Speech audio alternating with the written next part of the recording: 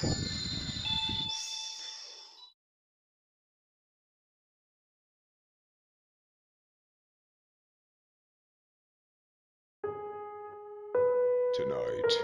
I came home to the fragrant smell of roses. It only took a few minutes of investigation to find the source of the smell. My bed was covered in a vibrant crimson color that made my heart skip a beat. It was completely hidden under a layer of rose petals. There was a candle on the dresser, and its light illuminated the message. I am yours, and you are mine, and I love you. I want to do something that will take your breath away. It was a very romantic gesture. It would have been more romantic had I not been single for the past 3 years. It would have been more romantic had the message had not been written in crimson as well. Now I smell that iron odor in every corner of my house, and my heart is beating like it is about to rip out of my chest. I can only wonder what they meant by wanting to do something that would take my breath away.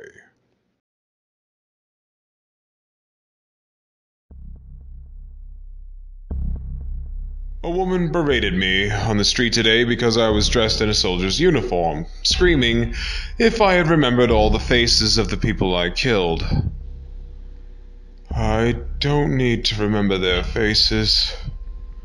I wake up every morning to their pale forms standing over me, riddled with the bullets I shot through them.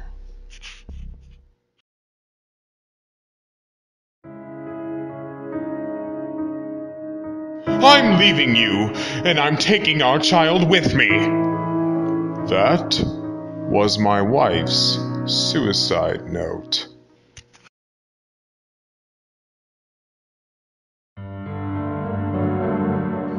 Billy had made a wish that his grandfather who'd passed away could be brought back to life. He should have clarified his wish a little more.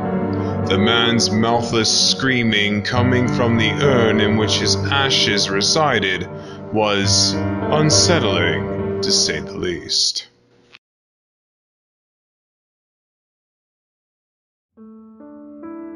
Billy wished on this shooting star that he wouldn't have to go to school ever again. The meteorite granted his wish by smashing into him from orbit.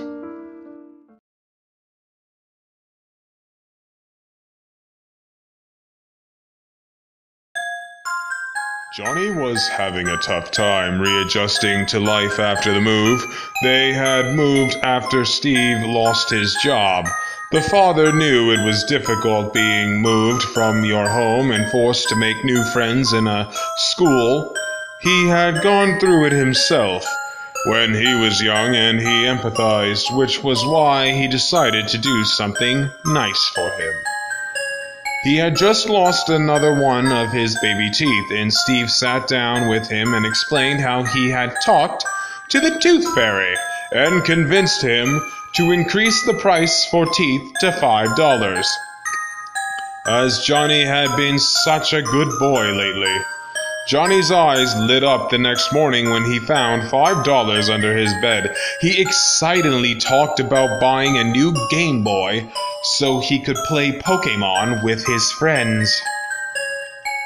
Steve told him that $5 would not be enough. He had meant to discourage him. He planned on giving his son a Game Boy in a few months. When his birthday rolled around, Johnny stuck out his lips and pouted. It was tough seeing him like that, but he didn't have the money for the system yet. Johnny, however, wanted it now, and he had a plan. Steve woke up to a horrible scene. The next morning, Johnny was at the kitchen table with pliers in his hand. Blood stained his mouth and the front of his shirt. In front of him were 6 tiny teeth. Steve could only watch in shock as his son angled the pliers back towards his mouth and burbled through the blood. "Just 2 more and I'll have enough." If you enjoyed this and would like to hear more stories like these, please go to www.youtube.com/thevoiceofnightmares. Don't forget to give my video a like, leave a comment, and subscribe for more content. Also, you can follow me now on social media sites such as Twitter, Mr. Creepypasta Amino, Creepypasta Amino, Creepypasta Wiki, and Instagram. Last but not least, all stories, art, and music are owned by their respective authors. Links are available in the description below.